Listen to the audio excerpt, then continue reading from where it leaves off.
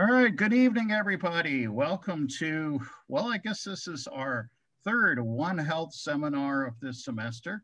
I hope you've enjoyed the earlier seminars and that you'll be sticking with us for the rest of the semester as well.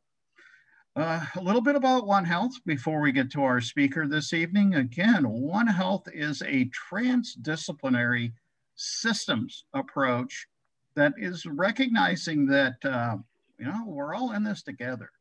People, animals, plants, the environment. We interact with each other in positive and negative ways. And that, problems really need to be addressed from a transdisciplinary approach. And that's whether it's problems that are at our local level or whether we're looking at it from a national point of view or internationally. Certainly, COVID has impressed upon all of us the risks that are out there, from things spilling over from wildlife and affecting humans. And in turn, we're seeing them affect our domestic animals and other wild animals. And while these are purely health kind of issues, there are a whole array of other things going on which affect the well-being of each of these members of the triad. At DelVal, we're trying to bring One Health into all that we do. We're doing that from three basic points of view. One is education.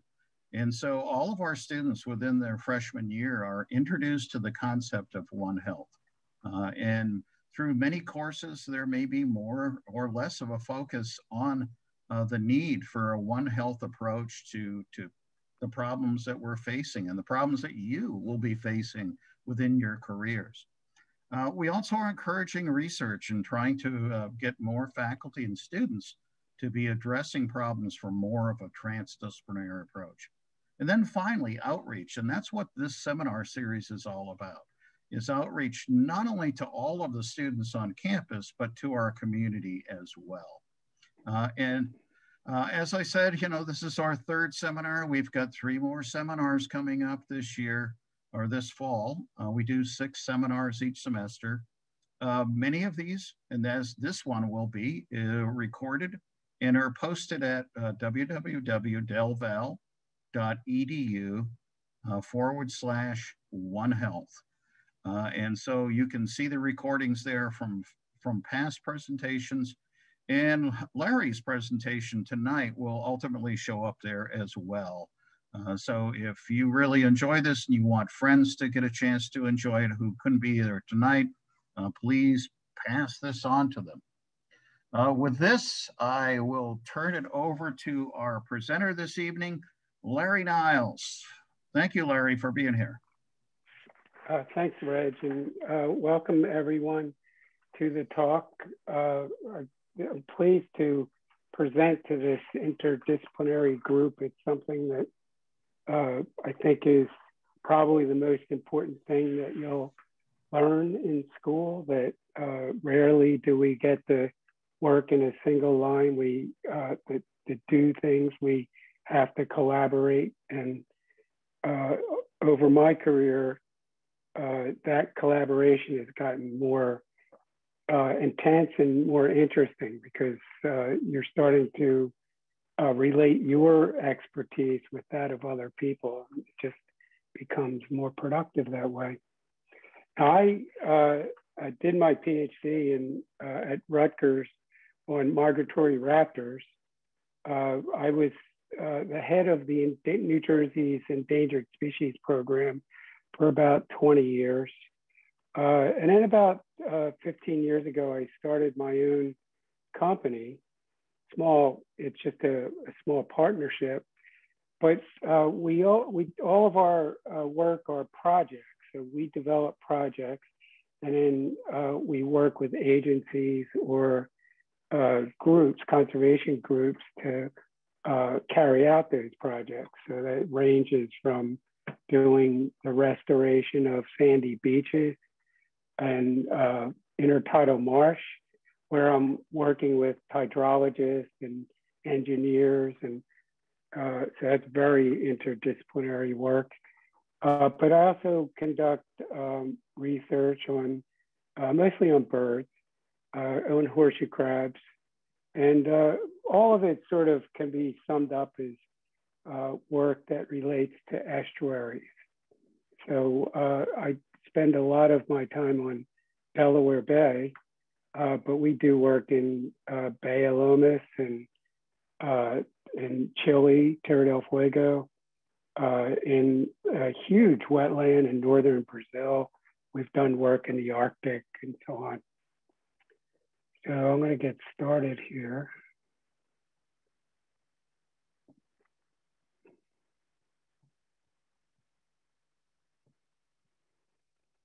So can you see that all right, Rich? Yep, you're good. So tonight I'm going to talk about our work on a migratory shorebird, an Arctic nesting shorebird that migrates all the way down North America, all the way down to South America, and then it comes back and it stops over in various places, one of which is Delaware Bay, where it feeds on horseshoe crab eggs. So, so first I'm going to talk about the horseshoe crab and their status, and then I'll talk about the knot ecology and status. And then I'll sort of finish with the ecosystem values of crabs and then their conservation. So the status of horseshoe crabs. Delaware Bay is one of the largest horseshoe crab population, is the largest horseshoe crab population in the world. Most of the small populations have been lost in other places in the world, and mostly in Southeast Asia. But the US, the East Coast of the US has scattered horseshoe crab populations in most estuaries. So they're an ubiquitous species. You can see here that there were populations in Southeast Asia. Most of them have been lost because of overharvest, and I'll talk later about their value, the value of horseshoe crab blood for a chemical called lysate. But see, most of the crabs now are on the US East Coast. And as I said, the biggest population is the Delaware Bay. Now, horseshoe crabs were always abundant and in unimaginable numbers. There were so many horseshoe crabs in Delaware Bay during the time when there were no chemical fertilizers. And because there was no use for them, like you can't eat a horseshoe crab, it's mostly just shell. They were using it for fertilizer. So they were just, killing millions of crabs, composting them, and then using them on farm fields. That all ended when commercial or chemical fertilizers based on petroleum started in the early 1950s. Went the wrong way here. So we had like that population of horseshoe crabs that was sort of abused all the way up until the 50s suddenly blossomed because nobody was killing them anymore. They were essentially worthless in the eyes of the people who lived in the area and to commercial fishers. And but then in the early 1990s, the crab became important as bait to catch other species. So at first it was the New England fishermen were coming down into Delaware Bay, and you could see they were coming in right around this point. And up until that point, there were only about 100,000 or so crabs taken a year. Very quickly, it rose up to over 2.5 million a year. And see, the horseshoe crab doesn't mature until it's 9 years old. So when you heavily harvest an animal like this, it takes a long time for the population to recover. But the problem here is that they wouldn't relent. And the problem there was larger because the reason New England fishermen were coming down for bait is because they had depleted the cod and the other species associated with the groundfish of New England. And so they were looking for something else to essentially destroy. And so they started fishing for the conchs, like whelks, the species that you hold a shell up here and here in the ocean. They suddenly became valuable because they were shipping the flesh overseas. And so they needed bait to catch them, and they started taking crabs. So very quickly, that fishery spread down the East Coast, and before long, everybody wanted to kill crabs. While that was going on, there was a relatively small industry of companies that were bleeding horseshoe crabs, and they were bleeding them because within the blood of horseshoe crabs is this biochemical called lysate that is used in everything that medical device, every drug, everything that goes into your body, medical, is tested with lysate for biocontaminants. Like drug companies like Eli Lilly will use lysate to test the water. They'll test the various chemicals that go into a drug. They'll test the final drug when it finally gets to the market. And see, most of the use is in that early stage. Like 90% of the use of LAL is just, trying to make sure the water's not contaminated.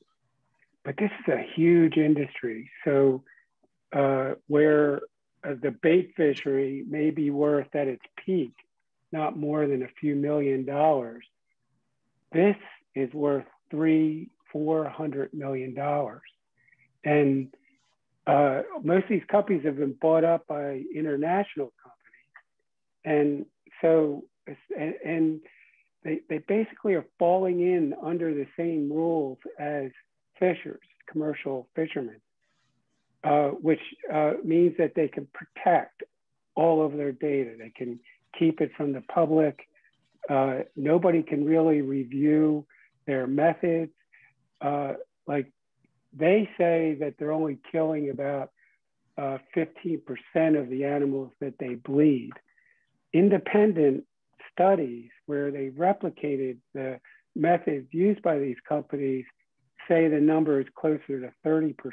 So basically killing 1 out of every 3 crabs that they bleed, which is like killing the golden goose, because a crab can be bled for all of its life if you only take a minor portion of their blood and if you take care of them while you're bleeding them. But what they do instead is they use a heart puncture into the heart of the crab, and they take everything that will drain out of the heart. And then, if the crab's still moving, then they put it back in the water and say that everything's all right. But studies have shown that crabs that are bled often have long-term impacts, like they fail to breed or they die after they're released. So this is an important use, but the companies are taking advantage of their role in human health by abusing this public trust resource. Now, to just give you an idea of the role of horseshoe crabs in Delaware Bay, because this is sort of the heart of the talk. See, when horseshoe crabs are at a great density, then what happens is every new crab that comes into the beach lays her eggs about 6 inches deep. And when you have a few crabs, then you have a egg mass laid here, an egg mass laid there, and they mostly stay in the sand. But when you have a lot of crabs, then eventually the beach becomes saturated, and then every new crab that comes in to lay eggs unearths eggs, and so they come to the surface. So before they over-harvested crabs, this is the egg resource on Delaware Bay. These eggs were feeding birds, but most of these eggs were going into the see. And I'll talk about that a little later. So that's what it looked like before they overharvested crabs. This is what it looks, this is what it looks like now. So there's still more crabs in Delaware Bay than anywhere else. But if we have a good year, it might look like this. Like last year, we didn't even have eggs until late. And so, you know, then it began this 20-year battle with a fishery system that is essentially broken. I mean, most of the species that people care about, like the recreational species like stripers, weakfish, flounder, most of them are either depleted or overfished. And see, when we first got into the battle over horseshoe crabs, we thought it was about horseshoe crabs, but it was really a sort of symptom of this broken system of managing fisheries on US East Coast. So finally, we reined them in and they stopped the massive killing. But you could see that all the efforts to try to restore the crabs have failed. So this is the number of crabs in an offshore trawl. And this is just catch per toe. So the numbers don't really mean anything. What's important is the trend. And you can see that there is no trend. This is the most recent year, 2019. And see, this is the eggs. This is what it looked like. This is where the eggs were in that first video. So somewhere around 45,000 per square meter. So think about that, a square meter, about a square yard, or 45,000 eggs on the surface. And see, this is where we are now, and it hasn't gotten any better. So, and see, there are more threats than just people killing crabs.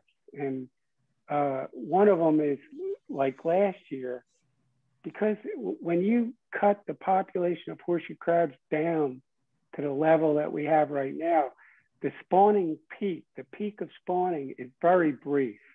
And so if it doesn't occur at exactly the right time, then the birds that are coming in to feed on them can't, because they come and they go. I'll talk about this as I get into the red knots. But last year, for example, this is counterintuitive because you would expect the opposite with the effects of climate change.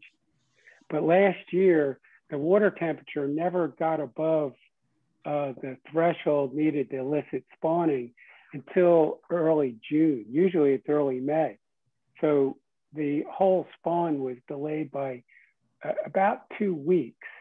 And that was just enough to put it outside of the period when migrant birds come to the bay. There's a lot of issues here. So I'd like to talk about the red knot for a while. See, what we've been studying red knot since the late 90s.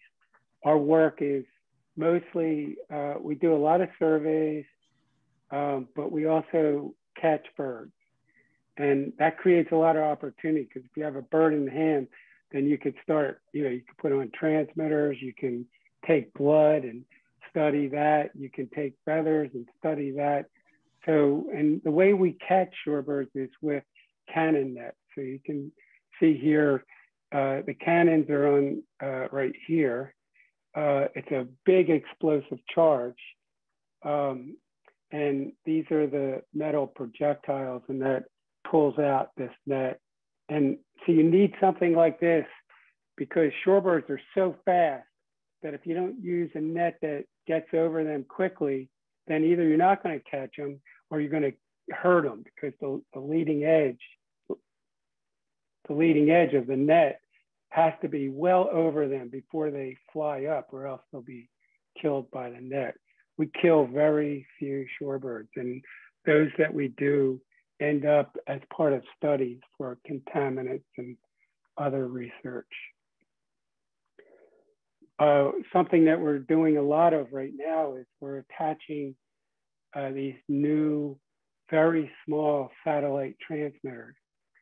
So the problem with a lot of shorebirds is that they're so small that you can't get a big transmitter on them because they, you know, would affect their survival. But now transmitters are getting so small that we can track birds in real time. It's been a huge improvement in our ability to understand the species, because now you can better understand the lives of individuals. See, a lot of wildlife science is trying to understand what's going on with the species by studying the population in your area, wherever that may be. And that's valuable, but it's more valuable when you can understand the ecology of individuals. And so that's what we're getting into more and more now. So red knots are one of the longest distance migrants of all species. So, and when you're thinking about Arctic nesting birds, you look at the Earth from the top down. So these birds are breeding in various Arctic habitats surrounding the North Pole. Like most of our work was in this area, Southampton Island, Victoria Island. But see, there's other subspecies of red knots that migrate all the way down to New Zealand.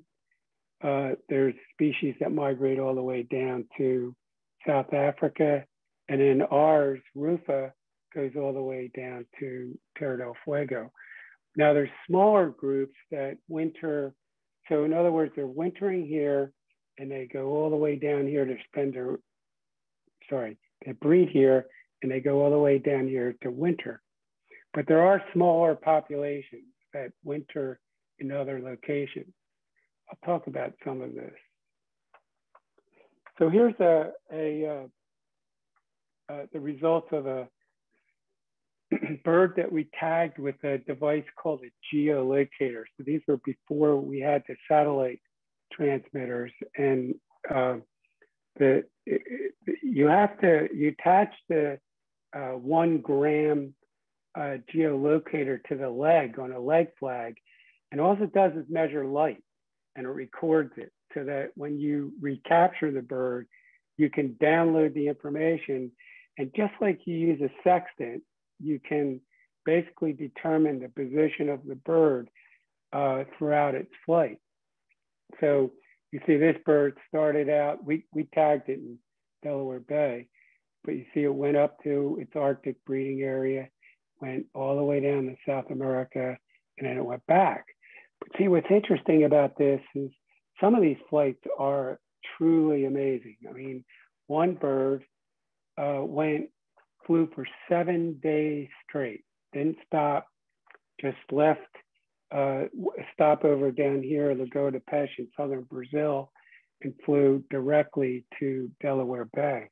Took it 7 days. And see, the way these animals do this is they pack on fat. So they fly from breeding area to wintering area, but in between they stop at places and they rebuild. So that's why horseshoe crabs in Delaware Bay are so important, because most of them are coming to Delaware Bay to rebuild fat. And then they use that to make the last leg of the journey, where that fat helps them start their breeding, because when they get up there, it's still cold and there's not much prey for them to feed on. But this happens in multiple places. Like a bird in Lagoa de Peixe will build up fat and spend it all getting to Delaware Bay. That's what these birds are about. And it's kind of ugly, but you can see how much fat they're putting on. Like they're packing on fat in all the places that they can do it, but they're also reducing the size of when they're getting close, ready to fly, they start reducing the size of their stomach and their intestines so that they can pack on even more fat. So when they get to a stopover like Delaware Bay, the advantage of eggs is that they can very quickly start digesting again, because the eggs of horseshoe crabs don't require that much digestion. And so they rebuild their stomach, their intestines, they build up fat like this, like a bird will come in at 120 grams and leave Delaware Bay at 200 grams. And then they'll go on. So this is what, it's a bird that is probably, this was late in the season too. So this bird probably was either going to die on the way or turn around, or if it got to the Arctic, it would probably fail to breed. This is a nice fat bird that will probably get to the Arctic and breed. So Delaware Bay is the most important stopover. It has, after the harvest of overharvest of horseshoe crabs, the numbers plummeted because now there were a lot of birds coming to Delaware Bay and there weren't enough eggs. And so there's a lot more competition, a lot more birds not failing, or a lot more birds failing to gain weight. And so they were trying to get to the Arctic and dying. So, you know, we had one time we had 90,000 red knots in Delaware Bay. Now we're at about 10 to 20,000. The last few years, we've had an increase. I'll explain that later. But see, there's a lot of reasons for this. But Delaware Bay is just probably the most perfect place for migrating shorebirds, not only because of the horseshoe crab, but because of all of its other characteristics. It's beaches, and it's not ocean waves. It's relatively calm, except in storms. Now, these other numbers that I'm showing here, see, we do both aerial counts and we do ground counts. So it's just a comparison of the two. This takes a little explanation. So we calculate what percentage of birds make weight, good weight. Like we estimate that birds have to make at least 180 grams to get to the Arctic to breed successfully.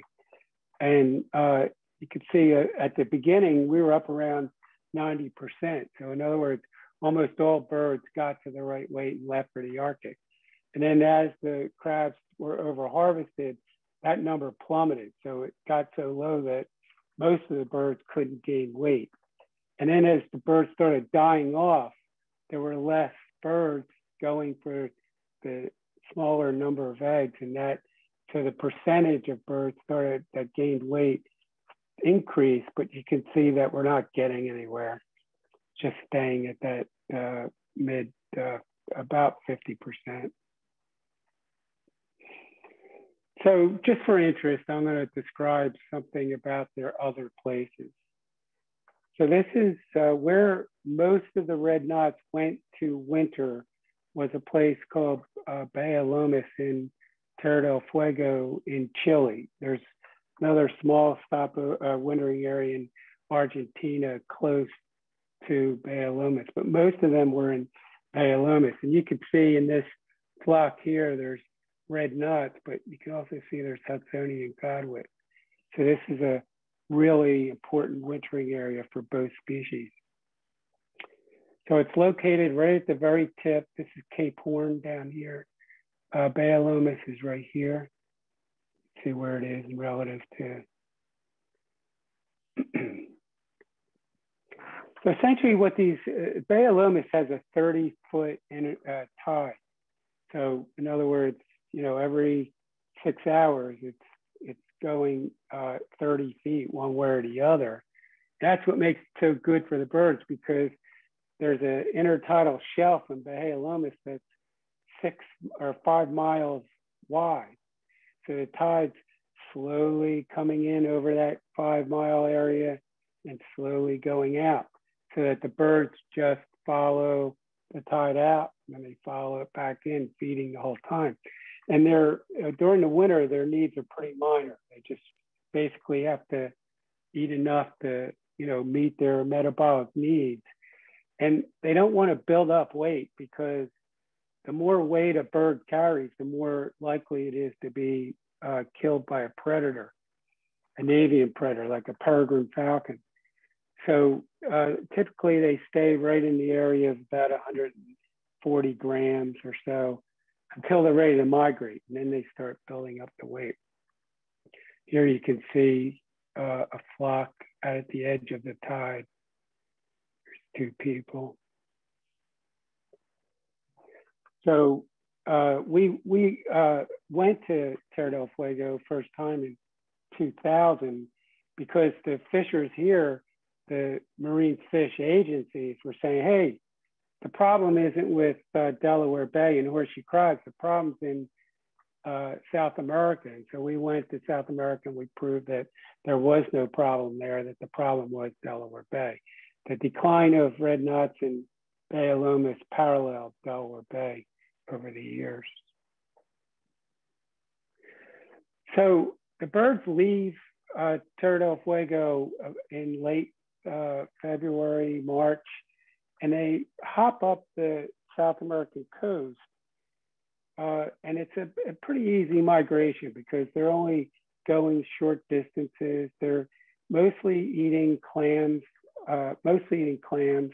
which are not easy to digest. So they have to have their, intact stomach and intestines to grind up the shells and get the flesh out of it.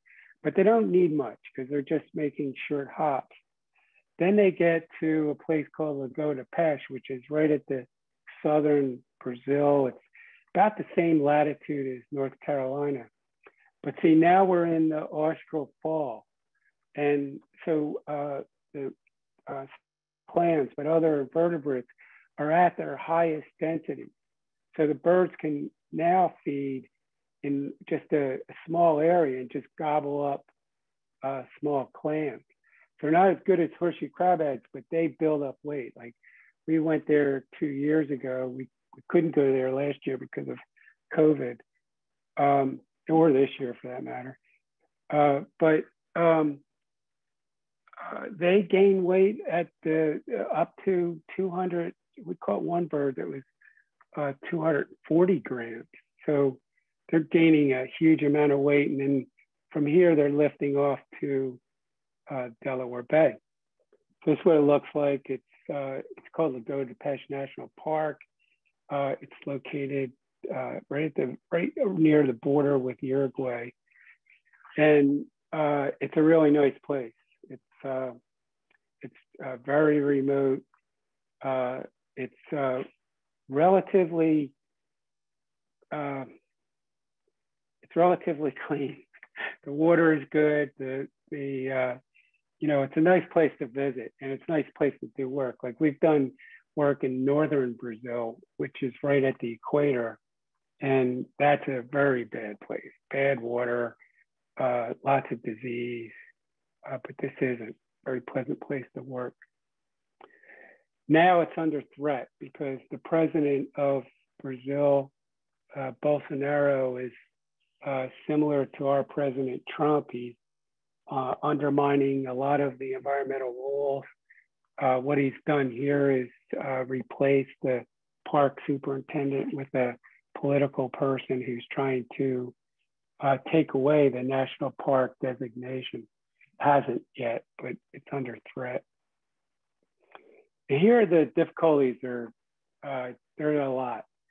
There's the fishers are using, commercial fishers are using the beach as a way to get from the access road near town 20 kilometers south to the place where there's a robust fishery for small shrimp. And so there's a lot of disturbance from them riding up and down. But there's another problem here that we just have not, we're actually funded to figure out the problem, but because of COVID, we haven't been able to do the work. Birds are dying, and it's not clear why they're dying. It could be contaminants in the water because the agriculture on the mainland, like this area is remote, but the agriculture on the mainland is really large scale agriculture, similar to what you might see in Texas. Big machines, lots of chemicals, lots of abuse of the land. And so that's one possibility, but there are others. And so it's weakening, whatever it is, it's weakening the birds. And so that even scavengers like caracaras are killing them, which is, makes it really tough to figure out what's going on because there is no carcass to examine. So that's a big problem there. So birds come up, they go to Delaware Bay, they go up to the Arctic to breed, then they come back south, you know, to head back to South America again. And now they're in the North American fall, time of abundance. So it's similar to the northbound when they're coming out of Bay of Lomas to Lagoa de Pêche.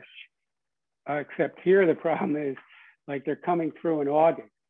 So just think about the Jersey Shore in August.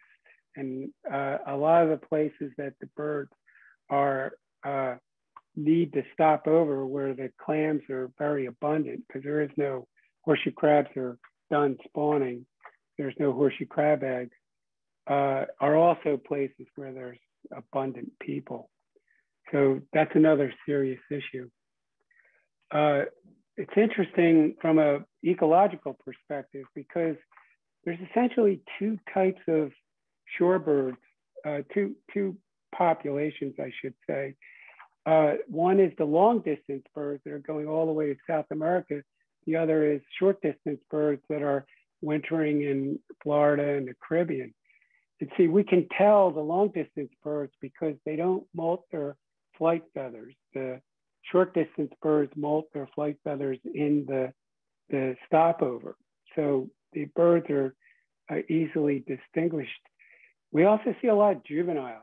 And so you can see a juvenile has these really beautiful, newly malted feathers. So you can see this subterminal band right here. That's a key indicator of a juvenile red knot. This is the results of one of the birds that we put the satellite transmitter on. It went to northern Brazil. We think that it ended up in Terra del Fuego, but the battery on the satellite transmitter ran out at that point.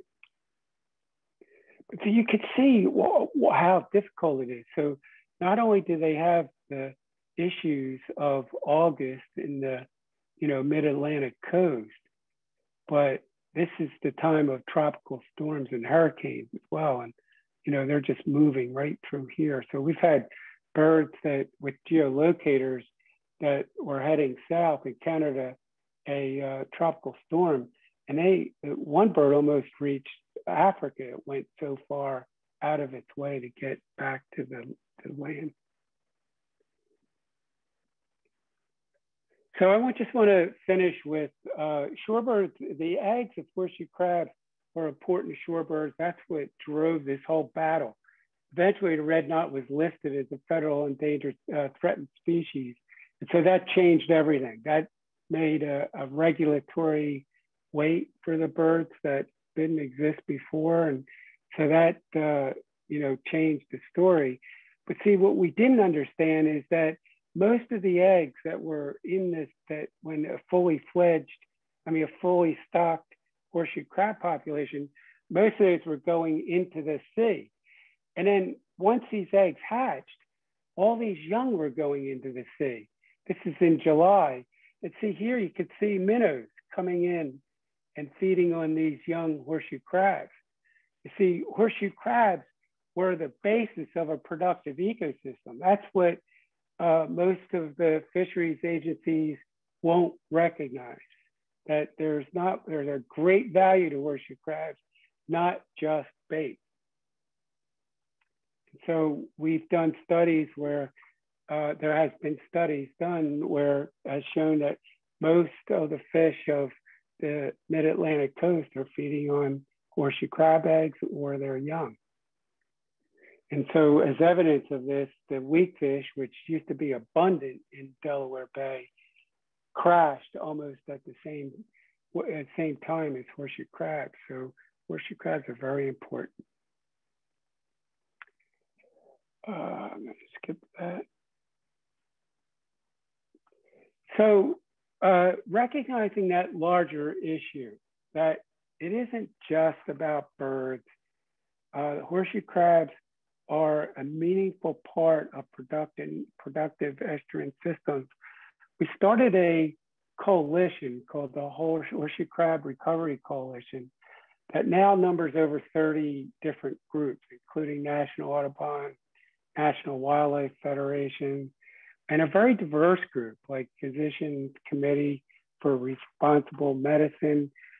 Eli Lilly is part of our group because we're fighting to implement a new version of LAL, which is a synthetic version called RFC. And so the goal of our coalition is to stop the killing, the wasteful killing. Like there's no reason to use crabs for bait. There's no reason to kill crabs for their blood. You could still take blood and not kill the crabs. So that's our first goal. The second is that we're trying to implement this synthetic glyphosate, RFC, with great success. There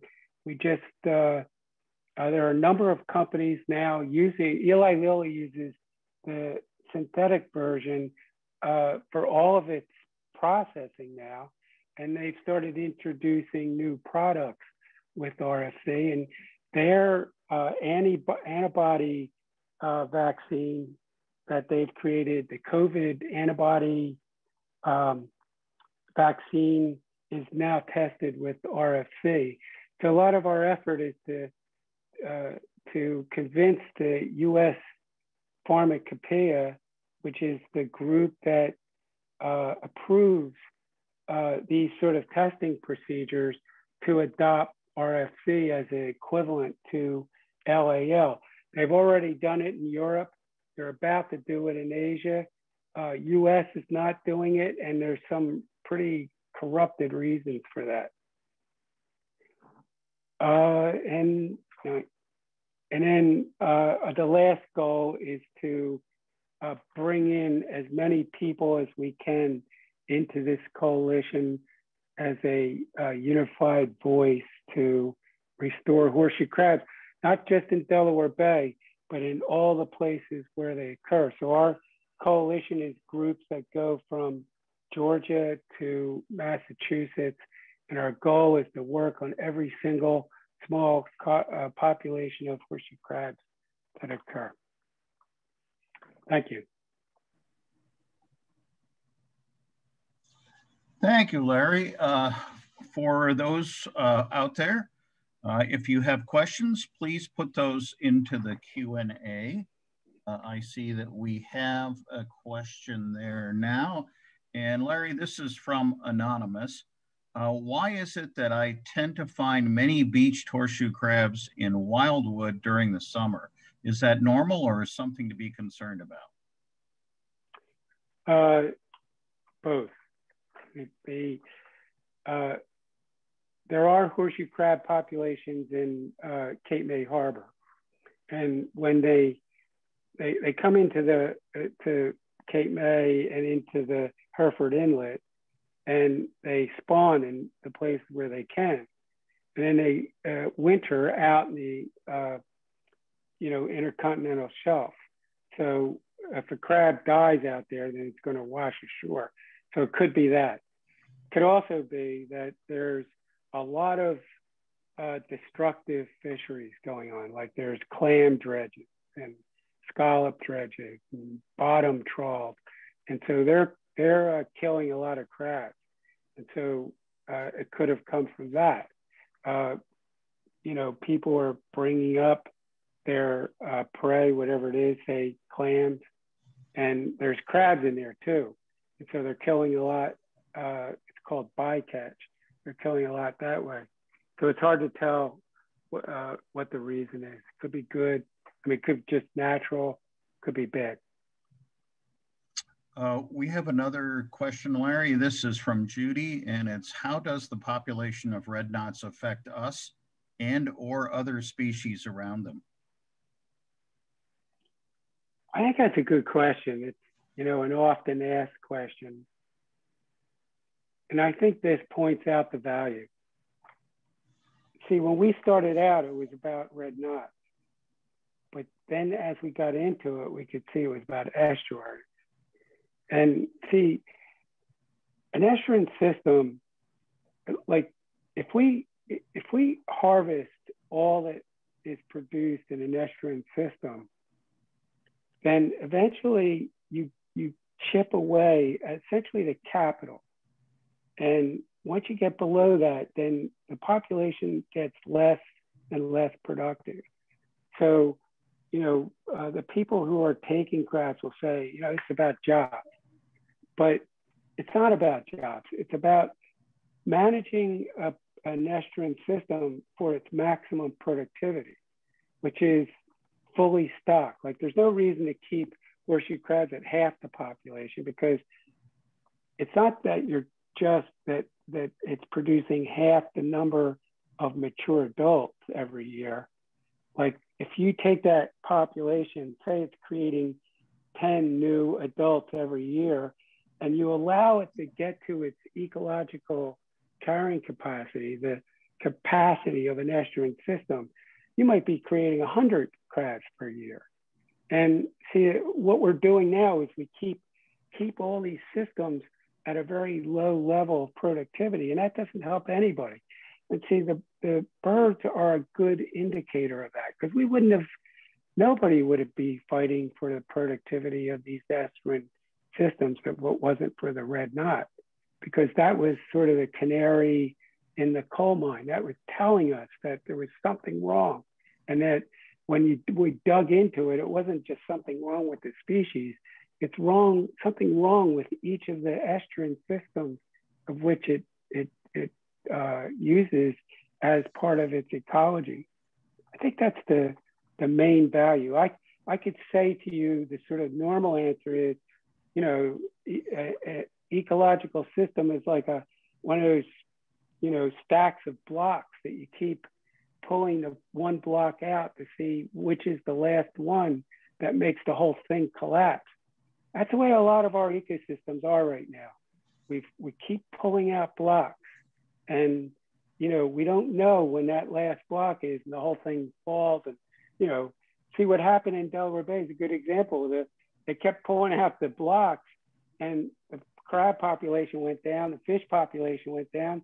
Now all the communities along the bayshore are impoverished because there's no more fish to catch. So there's no more marinas, there's no more restaurants. And so all the economy of these small rural towns is now impoverished because we mismanaged a estuarine ecosystem. Yeah, I think that's the best answer, but there's others. We have another question. I hope I pronounced this correctly, from Thesa. Didn't New Jersey pass a law against using the eggs for bait? No, it's better than that. It's a good question. New Jersey has a moratorium on killing crabs. And so we were a big part of that moratorium. But what the agencies did, the fisheries agencies, is, so there's a quota for horseshoe crabs, 500,000 male only. And New Jersey had a portion of that quota, and with the moratorium, we gave it up. And so it should have decreased the kill. But what the fishery agencies did would transfer that to Maryland. So it's sort of a wash. It's good because it's protecting all the small populations of horseshoe crabs along the New Jersey coast, but it didn't help Delaware Bay as much as we had hoped because they just redistributed the kill. We have another question from Judy. What are things we can do locally to help horseshoe crabs? First of all, if we're talking about the mid-Atlantic, I'll say it in sort of stages. The first is we have this Horseshoe Crab Coalition. Our action this year is to start a science and stewardship effort where we're engaging volunteers in a coastwide Georgia to Massachusetts survey of horseshoe crabs.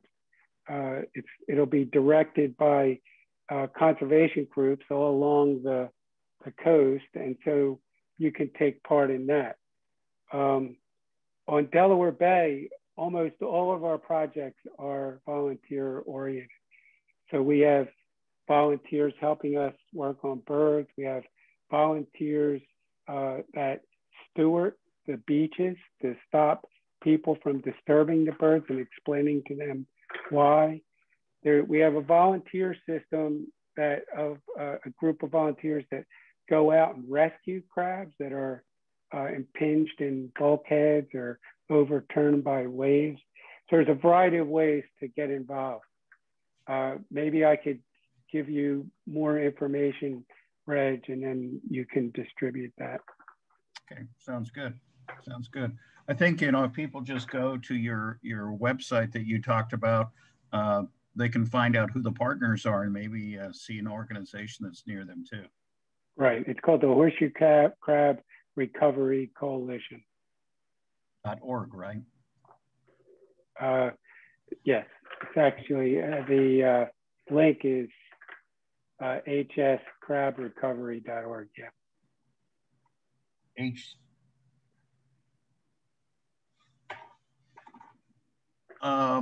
So we have another question. Again, what kind of medical procedures is lysate used for? So, for example, every COVID vaccine is tested by lysate. So basically everything that, you know, hip implants, injectable drugs, oral drugs, everything that goes into your body, medical, is tested by with LAL or RFC now. See, they used to do it with rabbits, and see, that was clearly inhumane. And so bleeding horseshoe crabs was a step forward in you know, humane treatment of animals. But now there's a synthetic, so we could move on from that. We have a question from one of our alums. Hi, Mary. Is captive breeding of horseshoe crabs a viable option? It's happening. There are people doing it, but it's mostly a money-making. You know, it's a way of avoiding the real problem. The real problem here is that people are killing crabs, and you know, breeding them in a pond it may relieve one portion of it. But just think about it. Like the one project is in Georgia. I think they're trying to gear up to 10,000 crabs, but every year there's about 600,000 crabs bled. So it's not a viable alternative. And the thing is, that's not really not the point, because we can, you know, we have RFC, and so I'm promoting that. But these companies could be responsible. They could take less blood per crab. They could take better care of the crabs when they could reduce their mortality down to 0 if they wanted. And they're making so much money from this. I mean, our estimate, we can't know how much money they're making because they won't share any of their data. But we carried out a process knowing that 1 quart of lysate is worth $29,000. So then we backed up from there, and we estimated that 1 year's blood from a horseshoe crab is worth, of a female, is worth over $300. So they're making gobs of money here. They could be putting money into conservation.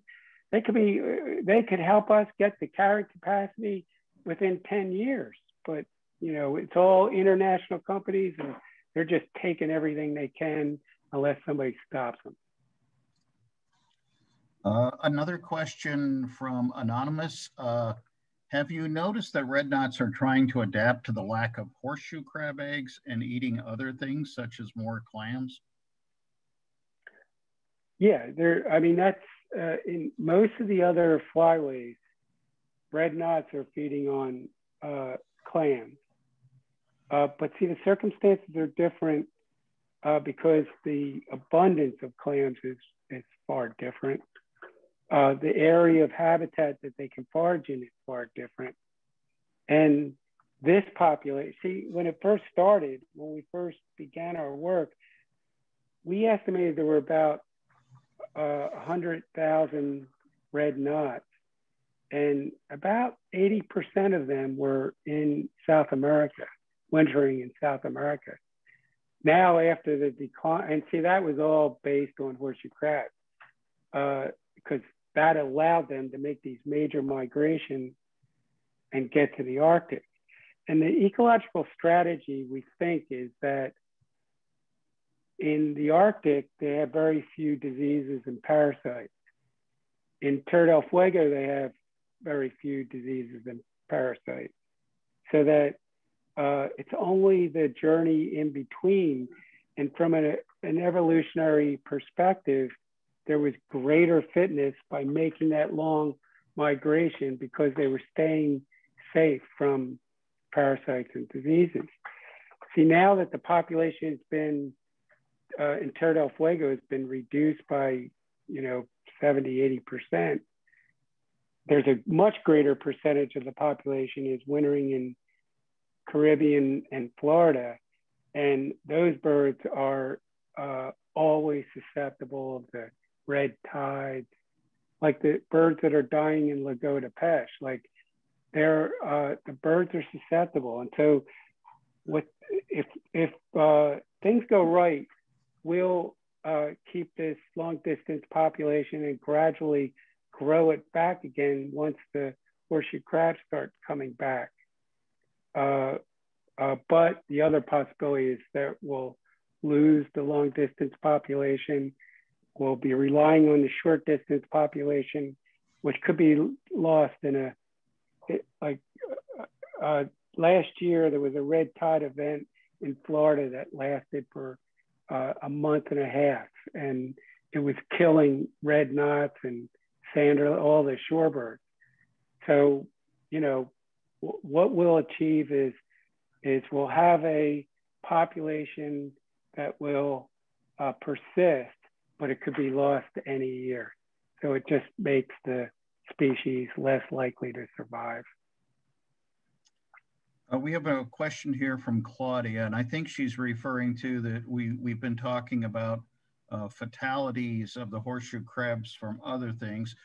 She asks, is it equally dangerous and fatal to them since they can't flip themselves back over?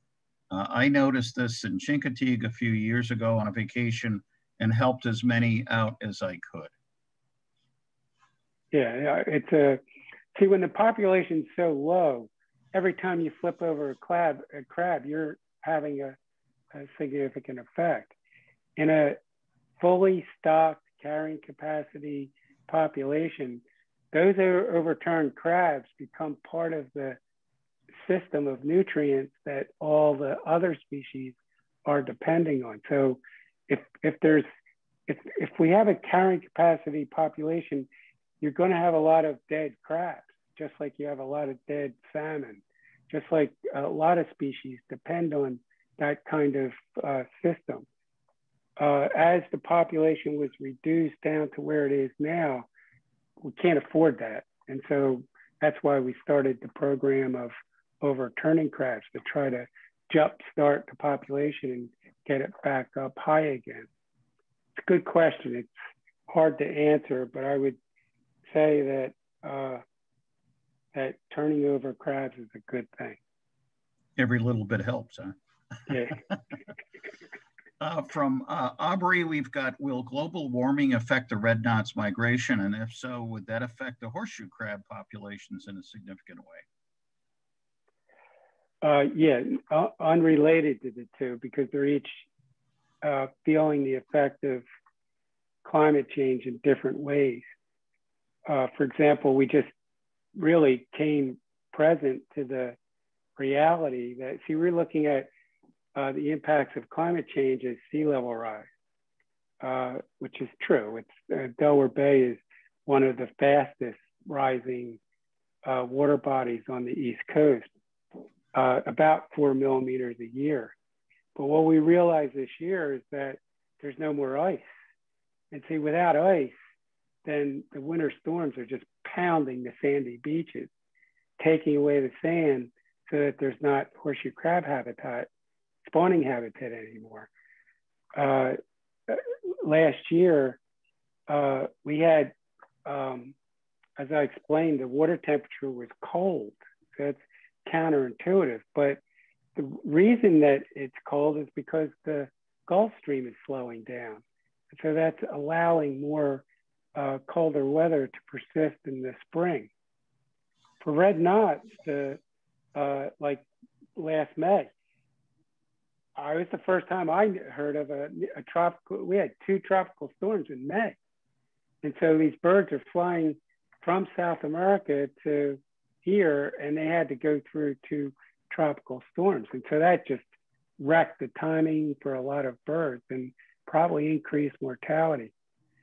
So and the birds also are suffering at the other end because they're in the Arctic. And so we actually did a project modeling the impacts of climate change on Arctic breeding areas, and essentially everything moving northward.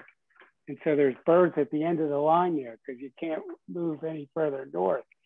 And so, eventually they're going to be squeezed out, as they're being pushed north. So yeah, there's a lot of impacts here. God knows what will be the outcome. We're actually out of time here, but I kind of would like to combine a couple of questions and maybe a thought that I had as well. So from Michael, he said, I know you said the red knot was recognized as threatened within the United States since its migratory range is so vast. Is it internationally considered a threatened species or only in the US? And then Elisha asked, have you worked with any environmental activists on the ground in Brazil to counter the habitat threats there? And I would throw in, where does the International Migratory Bird Treaty or Ramsar Convention fall into all of this? Big question, huh? Yeah. What was the first one again? The first one was about whether they're listed elsewhere. International. So they're listed in Canada, they're listed in Brazil, and they're listed in Argentina. Chile doesn't have a system for listing. So yes, they're recognized within each of the countries. Some, like Brazil, have very little laws surrounding that, but countries like US and Canada have a lot. Just for the brevity of the talk, I didn't talk about our collaborations, but we're working with 2 universities in Lagoa de Peixe. We're working with 2 universities in northern Brazil. We work with the University of Santo Tomas in Chile. So all of our work involves what we normally bring to the circumstance is money, because most of the money is coming from US sources. But we also bring our expertise from the long work that we've done on shorebirds and estuaries and so on. And so we plug into their existing conservation efforts. So, and we always defer to the local group. The international systems, they don't work very well. I mean, Ramsar is good, and it probably works a lot better in countries with very little protection. But in the places that we work in, it's simply a designation, but it doesn't affect the killing of animals or it has no teeth behind it. The International Migratory Bird Treaty is extraordinarily important for a lot of reasons. It prevents companies from damaging, species that are in migration during migration.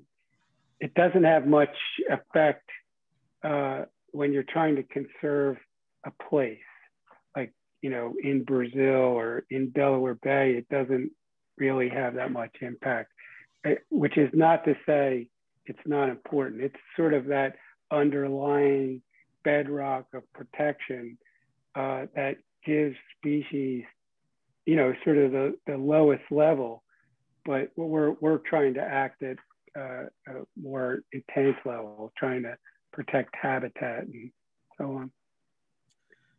Well, this has been great, Larry. Thank you so much. I'm sorry that we're out of time and we didn't get to everybody's questions, but I think that you would all agree, and certainly by the number of questions that we did have, this has stimulated a lot of thought and a lot of interest. I really appreciate all of you who attended tonight, and thank you so much, Larry. This has been great.